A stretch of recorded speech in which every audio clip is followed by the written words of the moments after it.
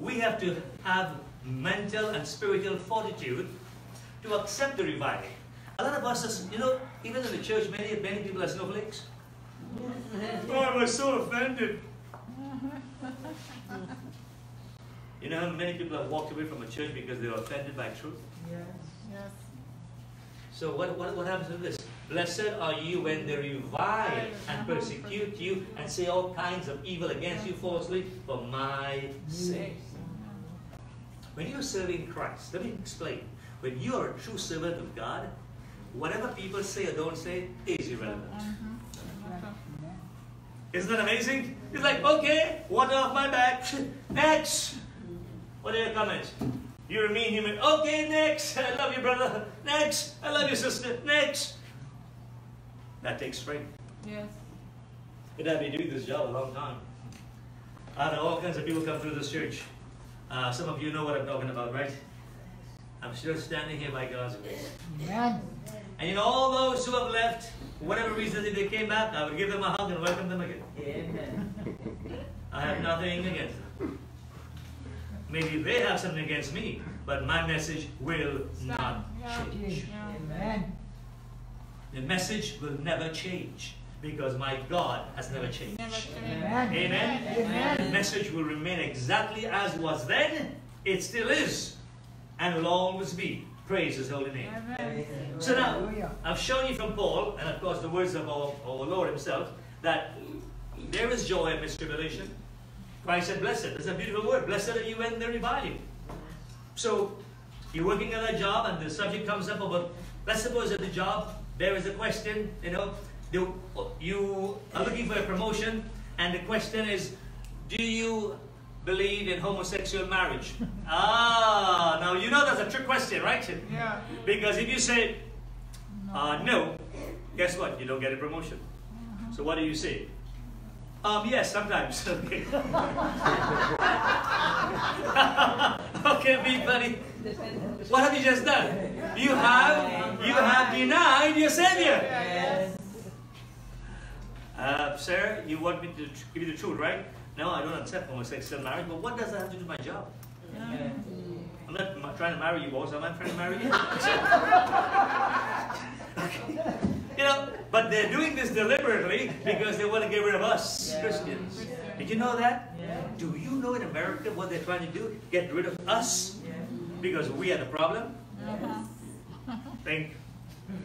Think, think, think. All right, let's go to... so what's the evidence that Christ was speaking not to the end time, but to all Christians until the end time? Well, Acts chapter 5, here we go. Paul the Apostle himself. Now, I don't have to go through all of Acts because I've done that already. I did an entire series of studies of the book of Acts. Explained it verse by verse, chapter by chapter, verse by verse, and in some cases, word by word. Okay? In Acts chapter 5, so what happens? Peter and John, they get problems. So they begin proclaiming the name of Yeshua. Do you think the Jews liked it? No, of course not. So problems. Here. And they agreed with him, and when they had called for the apostles and beaten them, when they had called for the apostles and put them on a pedestal and washed their feet and gave them $1,000. No, when they had called for the apostles and beaten them. Oh, you want to be an apostle? All of you apostles out there who call yourselves apostles, when was the last time you were beaten for Christ's word? An apostleship doesn't come by having $5 million, 5 cars, and 2 airplanes. Okay, they called for the apostles and beat them. They commanded that they should not speak in the name of Jesus and let them go. What was the problem? The name of Jesus. What was the problem? The name of Jesus. So they departed from the presence of the council. Now watch. My sermon title is what? Joy amidst tribulation. Watch this. Unlikely, strange behavior, logically inconsistent, almost incongruent. Watch. So, Peter and John, these were the ones who were beaten. Peter and John departed from the presence of the council, Jewish council, rejoicing rejoicing that they were counted worthy to suffer shame for his name. I could just imagine the scenario. I wasn't there, but just rejoicing, maybe in spirit, of course, but even maybe in physical manifestation and behavior. Maybe to use a modern thing, maybe Peter and John high-five each other saying, "Yay, man, all for Jesus, hallelujah, praise God, hallelujah." I think my microphone fell off. All right, yeah, my microphone. I was high-fiving too much today. But you got the drift? Yeah. Rejoicing. I could see Peter and John having a belly laugh, going back to report to the church, and they all say, "Praise the Lord, praise the Lord, praise the Lord, Brother Peter, praise the Lord, Brother John. You are worthy. You're counted worthy to suffer shame for his name." Amen. Amen. Too many Christians today don't want any suffering. You want an easy life because, see, we have been fed a lie. The church in America has been fed a lie consistently, and when a lie keeps on being fed, eventually we believe the lie. Yes, yes.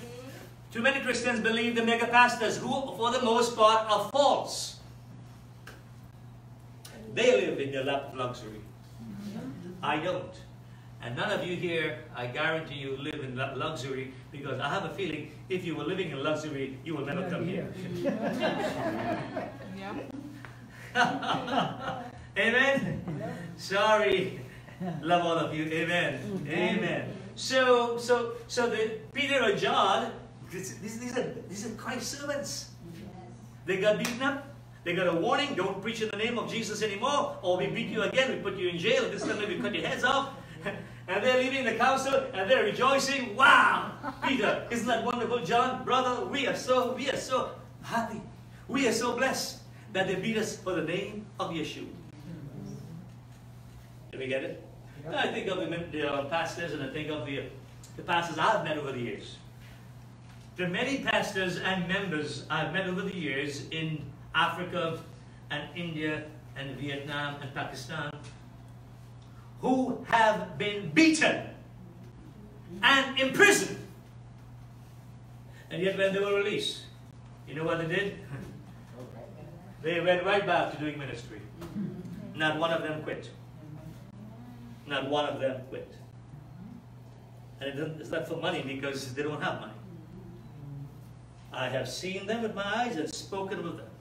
So I'm not telling you something I read in a book. I'm telling you what is. Amen? Amen. Let's go to Acts chapter 9. So this was of Peter and John, right? Let's look at Paul. Acts chapter 9. Amazing, amazing, amazing. Joy amidst tribulations. So Acts chapter 9.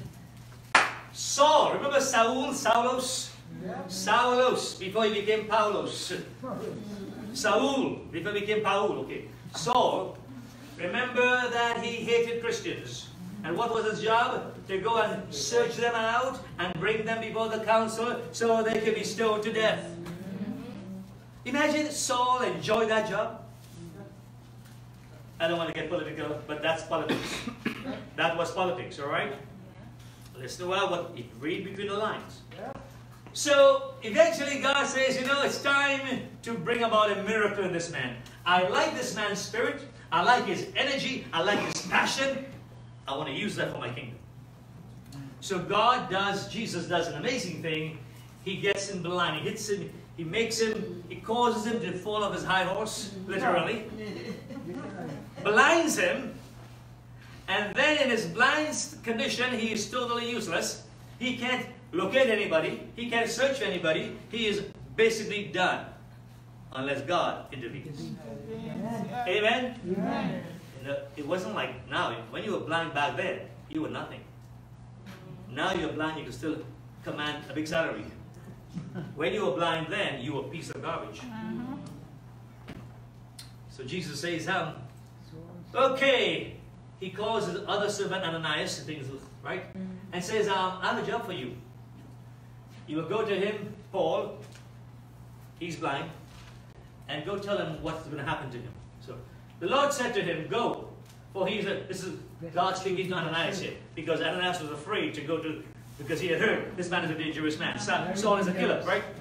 He says, go. For he is a chosen vessel of mine to bear my name before Gentiles, before kings, and before the children of Israel.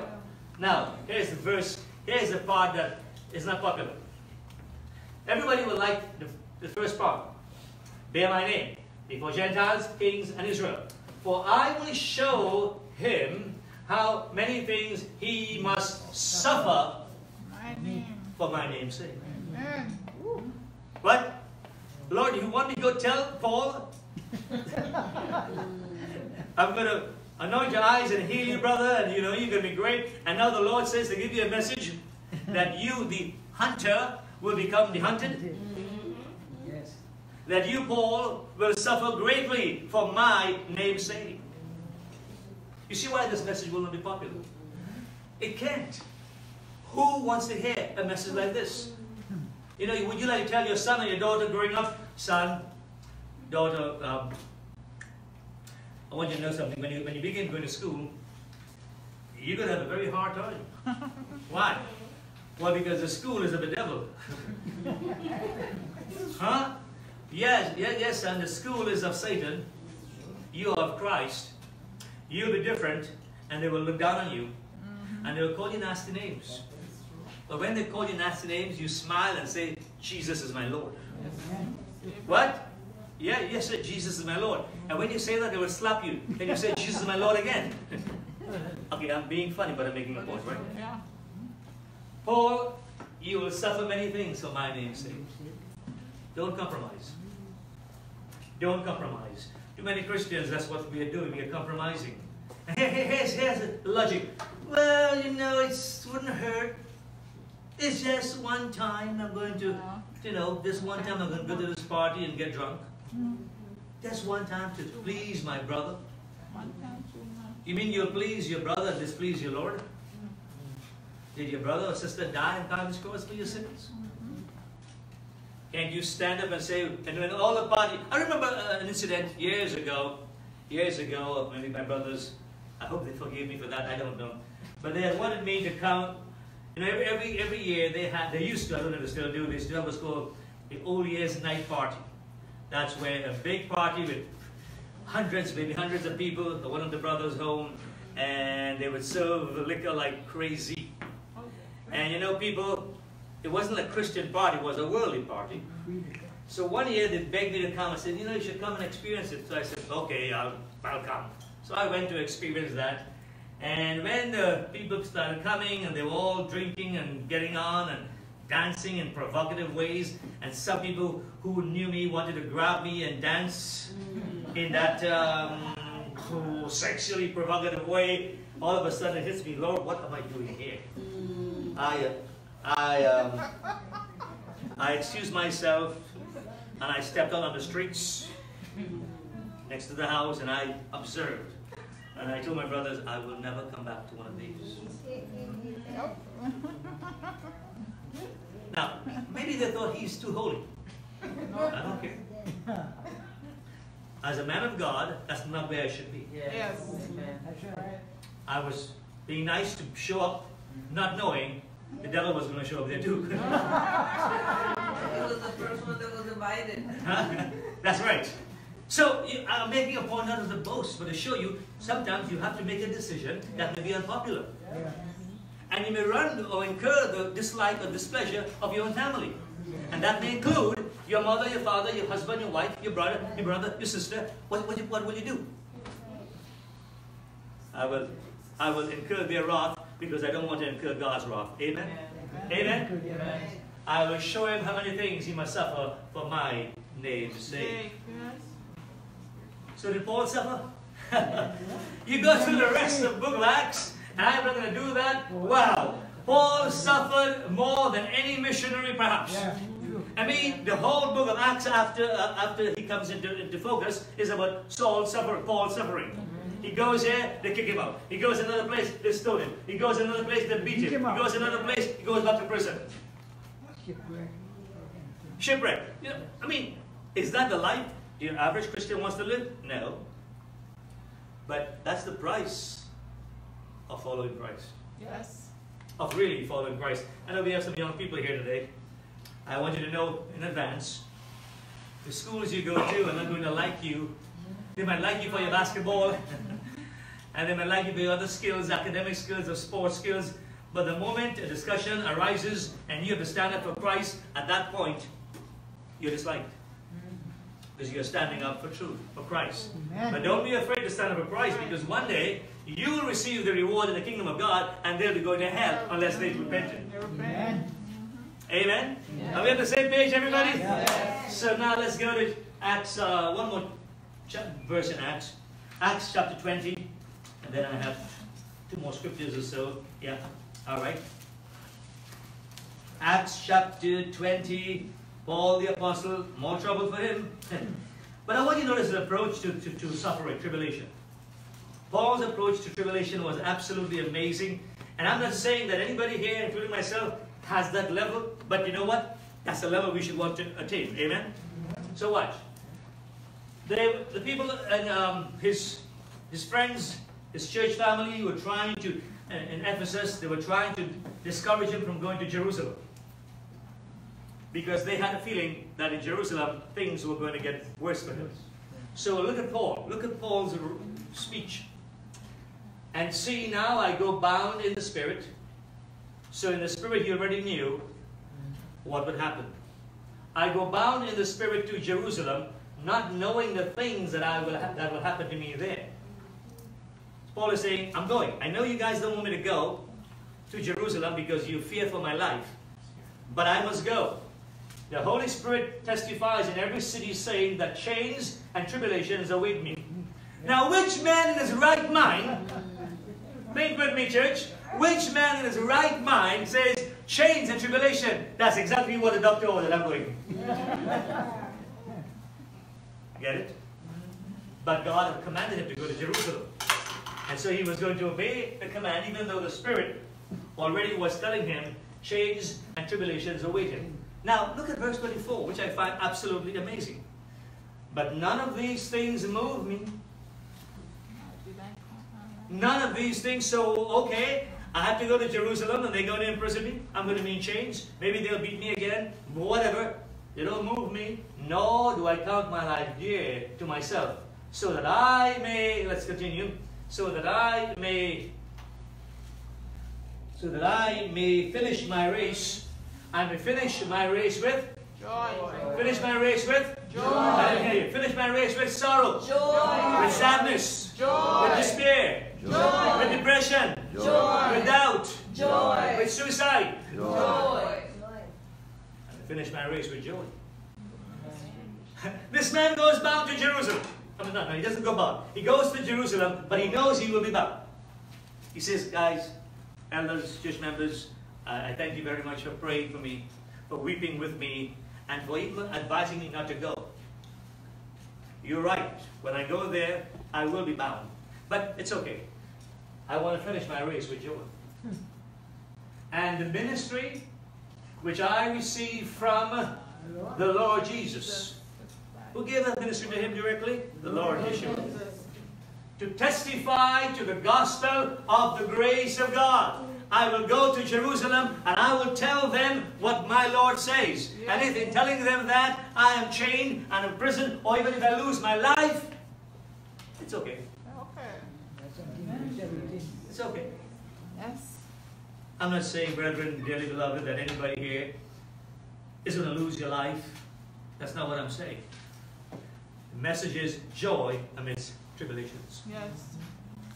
Maybe none of us in this room will have to lose our lives for Christ. Maybe. I don't know. I have come close to being jailed. I think you all know that. I have come close to that. But by God's grace, it didn't happen. And I'm still standing here, although I'd be running in some cell in Vietnam. Okay. And I think of Asia Bibi. What she is, I can't see that. Okay, yeah, see that. I think what she is going through, and the family is going through. I think of all these pastors who have been jailed. Bronson, yeah, all these men and women of God. And oh, by the way, something happened with some young man. Yeah. Now, whether or not he was right to go there, I don't know. I'm not making a judgment. But he went to one of the islands, the Andaman Islands, which belong to India, It's illegal to go there. The government, Indian government says you can't go there. No tourists are allowed there. Not even the Indians are allowed there. And the fishermen knew that, but they still took him to this island, which is 700 miles away from India's subcontinent, in the Bay of Bengal area. And he went there. No sooner he arrived, he was killed by bows and arrows. Funny thing though, he knew he was going to die. He already had said, if I die there, don't blame anybody. Wow. I remember going to one of those islands, not the Andaman, a different island, but in India, where the people knew nothing about the gospel. And Pastor Prem and I went over there and gave them the gospel. It was quite an experience. No arrows were shot at me, thank God. Otherwise, I don't think Pastor Prem would have taken me there, right? But I'm just showing you, now, that same island I went to, it's illegal for any visitor to go. I cannot go back there. Just show you how. See, when you're doing God's work, you don't think of danger. You are under command to do God's work. Husbands, wives, parents, young people. If God has called you, if Christ has called you, be faithful to the calling. Well, my son is upset. What does that have to do with your calling? My daughter, my spouse. It matters zero. If anybody's upset, once you're doing what God says. Amen? Dearly beloved, your family didn't die on Calvary's cross. No. Amen. And as Christ said, eloquently, so sometimes the worst enemies you will have will be your family. That's a very tragic thing. You would think the greatest support you should have is from your family, and sometimes the least support is from your family. Now what are you going to do? What are you going to do? What are you going to do? Do what God says. So Paul was not afraid to go to Jerusalem, knowing that he ran the risk of dying. But he still went. Peter experienced the same thing. Let's go to one scripture in Peter, and then I want to wrap up because my time is wrapping up. 1 Peter chapter, let me see which one I'll take, because there are two scriptures I want to take here. I think I'll go to 1 Peter chapter 4. 1 Peter chapter 4. Let's go to chapter 4, right. Alright, here we go. Chapter 4, verse 12 to verse 19. I'll go through this very quickly. Here is Peter now. So we talked about Peter and John. We talked about Paul. Now we talk about Peter's writings. Beloved. Who's that? That's you and me, right? Yeah. Beloved, do not think it strange concerning the fiery trial. Ooh, fiery. Anybody likes that word? Nope. Shadrach, Meshach, and Abednego, huh? Fiery trial. And many others over the years. Fiery trial. Those who were burnt at the stake for the name of Christ. Concerning the fiery trial which is to try you, as though some strange thing happened to you. Why is it that Christians get, oh, can you believe they fired me because I believe in Jesus? Yes, of course I can believe that. You're supposed to get fired. Okay, if you get better. It's okay. It's okay if they fire you because you believe in Jesus. Now, it's not okay, but it's okay. Get my point? It's not okay legally, but it's okay spiritually. They fired you. So, don't be surprised if some strange thing happened to me. Oh, you know, they found out, they looked at my Facebook page, and they found out that I'm a believer in Christ. And I believe that Jesus is the only way to salvation. So guess what? They sent me a letter of termination. Praise the Lord! Somebody said, praise the Lord! Praise the Lord! Rather than, oh, woe is me. My life is over. Well, what is that? Where is the joy amidst tribulation? But rejoice! What did Peter say? So Jesus said rejoice. Paul says rejoice. What does Peter say? Rejoice to the extent that you partake of Christ's suffering. Yes. America has reached a point. All of us living here in the USA, and for those in other nations, I don't know specifically about your nation, but here in America, because of the wickedness that now exists and is saturating the halls of power in this nation, because people no longer want Christ. They don't want the Bible. People don't want law anymore. People don't want authentic Christians around. They want lying Christians. Yes. Rejoice to the extent that you partake of Christ's suffering. So the more the suffering, the more the rejoicing. Did you get it? Rejoice to the extent that you partake of Christ's suffering. Your neighbors don't like you? Rejoice. You go to a Thanksgiving dinner and nobody mentions the name God? Rejoice. You go to a Christmas party and you mention the name. So why do you guys celebrate Christmas? Oh, it's a good time to eat and drink and get married. And you say, well, okay, I mean, that's your thing, but the reason I'm here is because I believe in the birth of Christ. Amen. And He came to save us from our sins. Take that outside, please. Are you with me now? Yes. Don't zip your lip. Open your mouth. Speak the truth in love. Don't speak it to condemn them. You're telling them what the Bible says, right? So rejoice to the extent that you partake of Christ's sufferings, that when His glory is revealed, Christ's glory is not yet revealed to us. He's up there in the right hand of God the Father. When His glory is revealed, you may also be glad with exceeding joy. Yes.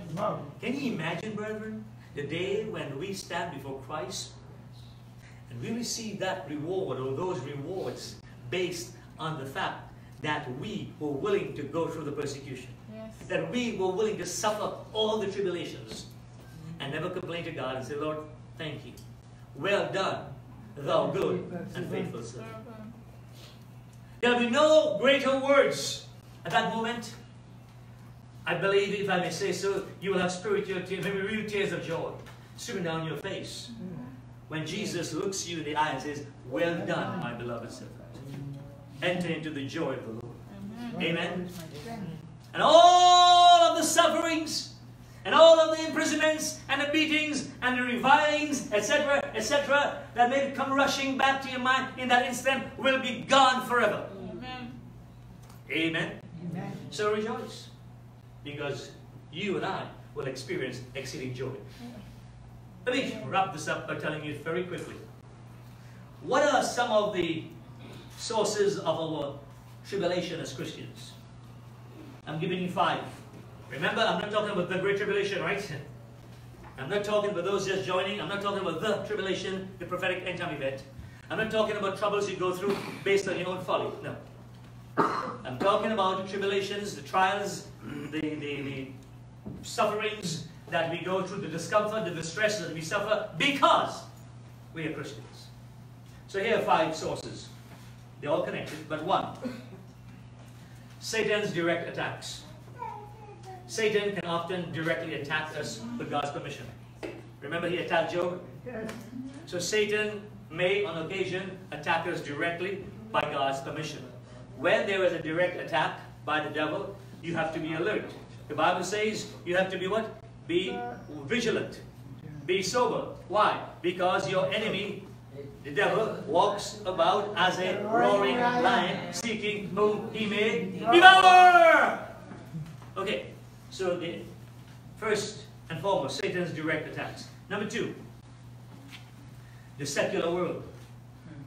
Oh yes, fellow Americans and world citizens, the secular world hates Christ. The secular world hates Christ. And therefore, what did Jesus say? He said, if they hate me, they will hate you also. That's in the book of John. So, if the secular world hates you, you're working in a job and the name comes up and they look at you funny, hey, you say, praise the Lord. You will have suffering from the secular world. Number 3, source of tribulation, fake friends. I use the word fake deliberately because every person who smiles at you is not your friend. Amen. Why do some of us not understand that? Everybody who smiles with you and says, hey brother, good to see you, give you a nice big squeeze, doesn't mean a thing. Fake friends. Fake friends will sell you out because Christ said it. Christ said it. The love of many shall what? Wax cold. So that pretentiousness, hypocrisy. So fake friends are dangerous. And why they're dangerous? Because you think they're your friends. What about you? Are you a fake friend? See, you have to ask that question too. You don't want to. How many of you are longing for fake friends? Raise your hands. Now, are you a fake friend? No. See? So we have to be sure that when we say I'm a friend, I mean you can call. Yes. I literally mean that. And if you don't call me, then I'll call you. And if you don't want me to call you, tell me that. Fake friends. Okay, number 4. I know you wouldn't like the next one. Church family. Do you know that you can get tribulations from church family? Yeah, the church family. Members of the body of Christ. Yeah. And I'm not saying they're necessarily fake, but they're certainly very immature. Right? And they gossip. Gossip. Yeah, well, look at that. Look at this. You've got to be careful. But will you allow that to turn you away from Christ? No. Will you allow that? Anybody knows where the perfect church exists? No. Have you found it yet? No. Oh. When you find it, please invite me. I'll come. But then I can't because I'll make it imperfect. You get my point? You need to be in the body of Christ, but don't allow little arguments sidetrack you. Don't. Because then you're going to suffer some tribulations. It's okay. If church family, let's suppose they don't like you. Maybe they invite you. So your church family invites you to some get-together, but you talk about Christ during that time, and they want some secular music and secular dancing, and then they come back and say, Paul, don't invite that one. He is a pain in the whatever. All day long he talks about Jesus. Is that a problem? No, it's not. And then number 5, your personal family. Now I have to be careful what I say here because I love my personal family. Okay, my wife and son, but I mean also my extended family. My mother, my brothers, right? That's personal family. So whoever is in your personal family, don't assume or expect that everybody in your personal family is on your side. Right? Yes. If you still don't get that, then I don't know when you will. Your own daughter, your own son, your own parents, your own sibling, your own spouse can turn against you because of your loyalty to Christ. Should that change your loyalty? No. So you see, dearly beloved, we are living in very difficult times, and Christ says these things will happen increasingly. Will you be ready when it happens? Or will you be taken by surprise? Oops! I didn't see that coming. Let me tell you something. Let me give you one word of warning. Prepare now to see it coming. Amen. So when it comes, you don't say, boy, that really caught me off guard. Christ prophesied it. Yes. Dearly beloved, if you've been listening to the sermon, I pray that God will wake you up to truth. And realize that if you're an authentic believer, not a fake one, if you're an authentic Christian, you will experience greater tribulations until that blessed day when Messiah comes back and we are raptured. And then forever from that point on, we will no longer have to worry about any more sufferings, persecutions, tribulations, distresses, afflictions, sickness, no nothing. We shall be glorified with Him, and we shall reign forever and ever. And one last thing, when we reign with Christ, no more political parties, no more Republicans, no more Democrats, no more liberals, no more conservatives, no more liberal theologians, no more fake preachers, because Jesus, Yeshua, will be the commander of everything. Hallelujah. And we who have been trained, we who have suffered with the sufferings of Christ, will have proven our worth. Yes. And we shall reign under Him forever and ever and ever. Amen. Amen and amen.